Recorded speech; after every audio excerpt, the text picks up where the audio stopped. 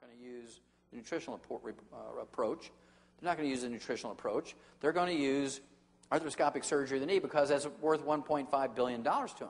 And so you have to be smart enough. When your doctor says, look, you've got bone-to-bone arthritis of your knee. In the old days, we'd have to go right to the joint replacement surgery. But right now, we've got arthroscopic surgery of the knee, and we can take out those little floating bits of bone and cartilage. And then when that doesn't work anymore, we'll eventually have to go to the joint replacement surgery. But right now, we might be able to preserve your knee for a year or two.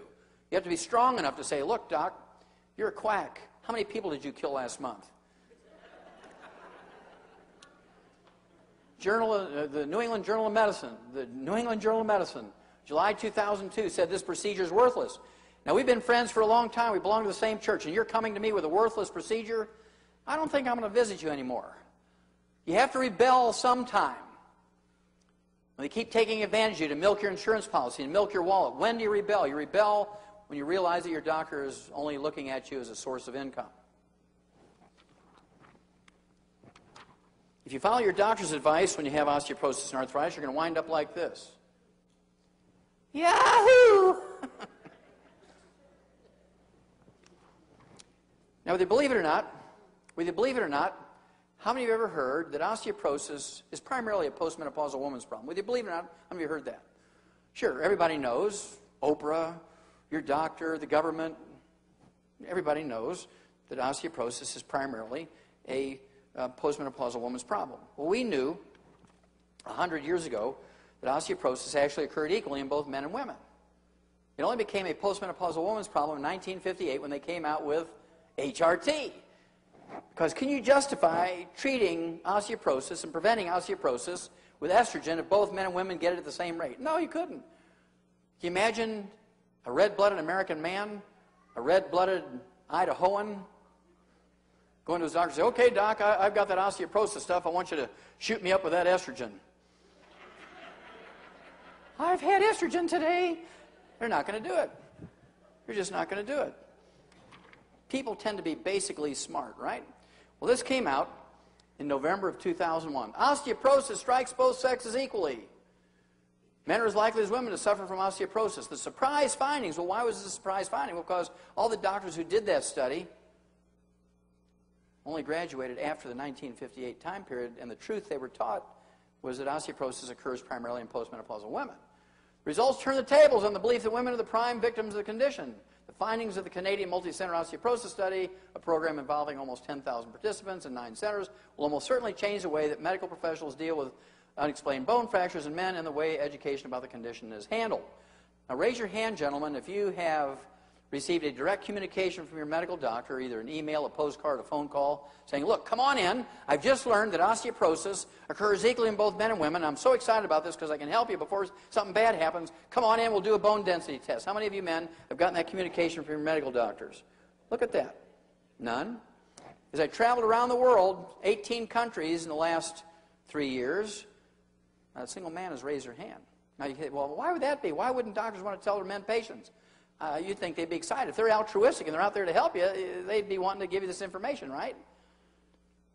Well, guess what would happen? Every woman would immediately stop using HRT.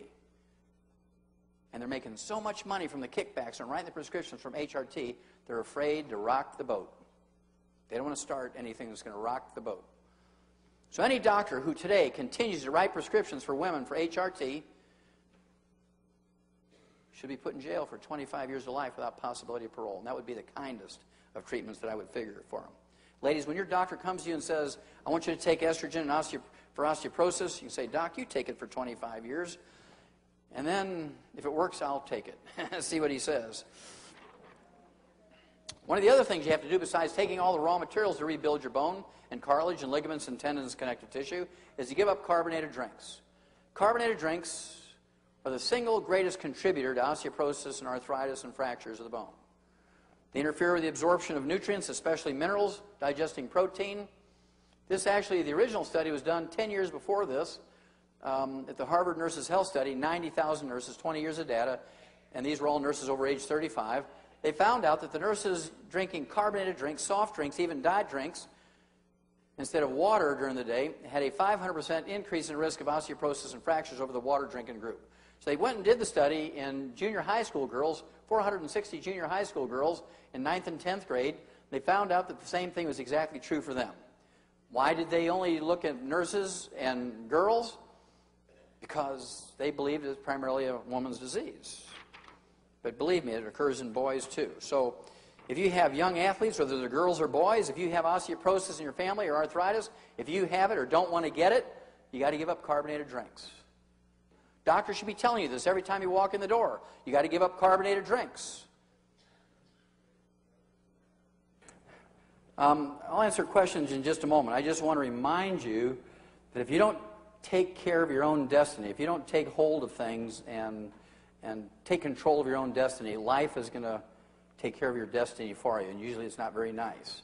And so if you take control and rebel a little bit, be one of those mean, feisty little people that defy their doctor, but you have to do it with education. You just can't do something bad. You have to know what you're doing, educate yourself, and the odds are you're going to save yourselves an enormous amount of unnecessary misery. You're going to save yourselves a gob of money, and you're going to add many, many, many healthful years to your life. It will definitely help you to educate yourself. Education is power. Education with action is superpower.